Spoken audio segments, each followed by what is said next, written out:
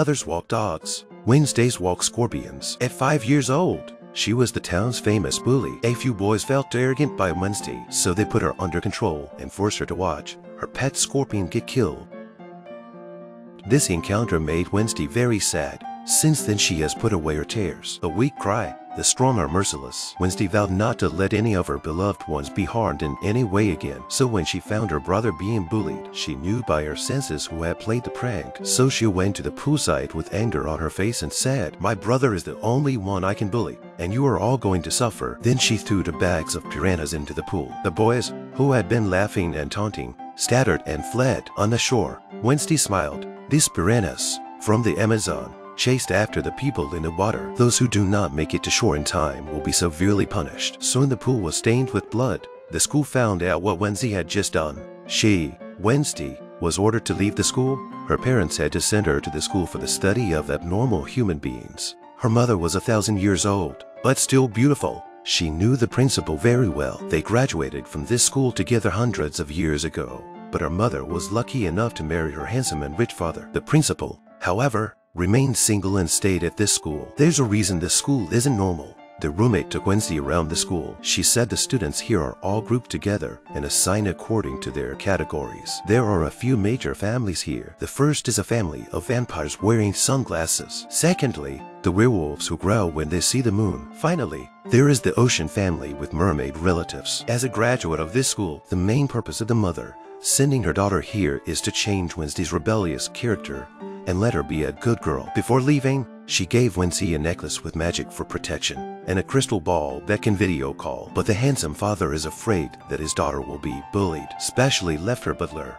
right hand. Wednesday's first lesson here is fencing. The arrogant Lily quickly knocked her classmates to the ground. This made Wednesday very uncomfortable. She wants to challenge Lily and use her strength to teach her to be a good person. On one side is Lily in white. On the other side is the black-clad Wednesday. Their battle began. The battle was very exciting. The first round, Wednesday, through the flexible dodge, successfully took a point. In the second round, Lily deliberately showed her weakness and waited for Wednesday to attack to score. She tied the score. At the critical moment, Wednesday proposed to take off the mask and remove the arrow. They were going to fight for their lives. But Lily is so cunning.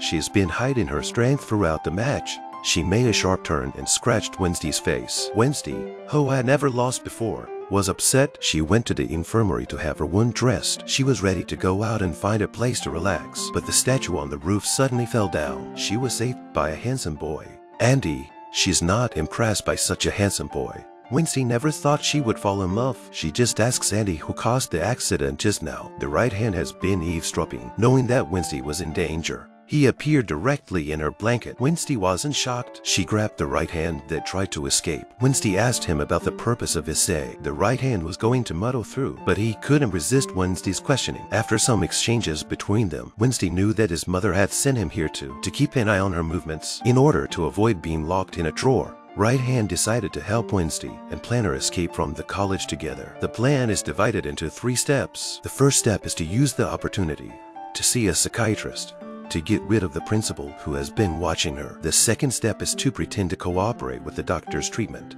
and take the initiative to explain that she is particularly fond of pranks. She had bought a lot of rat traps and made a lot of fun of the people she hated. Step 3. Wednesday entered the bathroom and let her right hand take out the nail clippers she had prepared. She managed to pry open the window and turned into a rock climbing master. From the downpipe, speed dropped to the street, but she did not expect that when crossing the street, she collided with a fruit farmer. Her mind instantly flashed back to a terrible car accident. To keep the principal from finding out, Wednesday rushes to the coffee shop and orders an iced espresso americano. As she was about to take a sip, 3 punks opened the door and came in. They were furious that Wednesday had taken their seat. They immediately yelled at her. Their insults angered Wednesday. The clerks came up to break up the fight. It's a shame that a few guys are bullying a girl, but Wednesday stood up directly. With a dodge and a kick, she directly knocked down the 2 boys. Finally, she came back with a beautiful roundhouse kick to knock down the last one. With good kung fu, you can go anywhere. Wednesday solved the immediate problem, but her escape plan was discovered. The principal arrives and takes Wednesday away. On their drive back to school, they saw the scene of an accident with white smoke ahead. The owner of the car died in a horrible way. The scene was just like the vision in Wednesday's mind. That night, Wednesday came up with another escape plan First, she went to a crowded amusement park and used her skill in darts. After winning the top prize, she told the store owner to give the toy panda to the principal on the sidelines. After a moment of obscurity, Wednesday disappeared. It turns out that she had already asked Andy to drive her to the train station. As they were heading to the car, they were met by 3 of the afternoon's gangsters with a vengeance. They came towards them with weapons. They had to run away first. On the way to escape, Wednesday bumped into Jack, a classmate on the side of the road. Suddenly, a terrible moment flashed through her mind. She thought Jack would meet the same fate as the driver, so she gave up running and went to Jack's aid. She followed Jack into the woods, not realizing he could do magic.